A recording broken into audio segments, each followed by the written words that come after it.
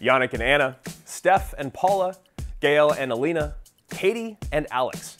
These tennis power couples are making headlines. We're running through them all and showing you the recent study on their Instagram earning potential. Plus, it's weekend one at Roland Garros.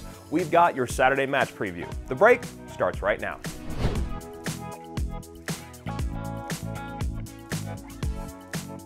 Hey everybody, I'm Andrew Guy. You are watching The Break. 2024 is the year of the tennis power couple. With Jannik Sinner and Anna Kalinskaya recently going public with their relationship, we feel like this is the perfect opportunity to give you a refresher on the most popular couples in the sport.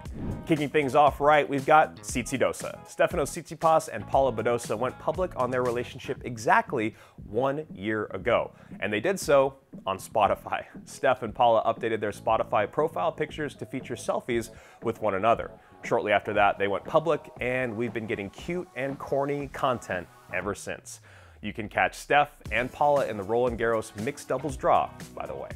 Real tennis fans know the original Tsitsidosa is Gem's life. Former world number 6 Gael Monfils and former world number 3 Alina Svitolina started a shared Instagram account in 2019. They got married in July of 2021, had their daughter Sky in October of 2022, and remained the king and queen of modern tennis romance. We've been shipping Katie Boulter and Alex de Minaur since they became official in 2020. Alex shared earlier this year that Katie initially shot down his request for a date, but I guess persistence pays off as they've celebrated the 4-year mark in March.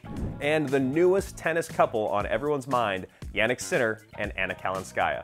A hawk-eyed fan spotted Anna calling Sinner's phone while he was taking a photo with a fan in Monte Carlo. Now, they tried to keep it under wraps, but it wasn't long before Jannik went public with the relationship at Roland Garros, saying, "I don't like to talk about my private life much, but yes, Anna and I are dating." Now, something tells me Jannik and Anna won't start a shared Instagram account. Just a hunch. Now, a shared Instagram might be a wise decision though. A recent study by King Casino Bonus UK calculated the earning potential of these big name couples. Steph and Paula at the top of the list with a combined earning potential of $22,000 per post. Alina and Gael came in second with $21,000 per post, and Jannik and Anna ranked third with a potential payday of $19,800 per post. I guess love doesn't mean nothing after all. Sorry, I had to do it. Third round action rolls on at Roland Garros. We're hoping for dry weather on Saturday. Here are the matches you don't want to miss. Novak Djokovic will face Lorenzo Musetti in a rematch of their 2021 fourth round encounter. Remember, Musetti was up 2-0 on Novak before running out of gas in the 5th set. He got revenge in Monte Carlo in 2023 and will look to challenge the top seed on Saturday in Paris.